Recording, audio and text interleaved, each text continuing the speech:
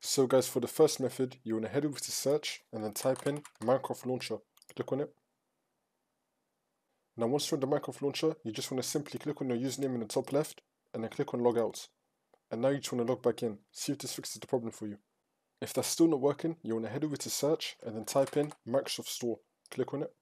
Now once you're on this, you want to click on Library in the bottom left, and then you want to click on Games.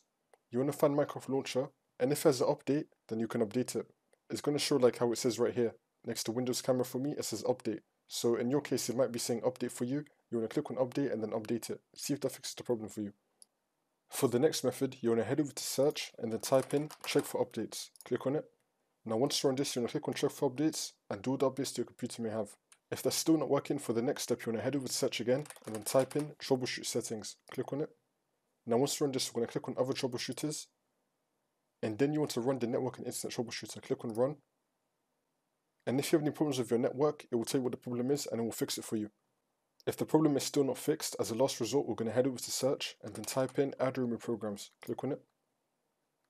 Now once you're on this, we're going to scroll down until we find Minecraft Launcher. You want to click on the three dots, click on uninstall and then uninstall it.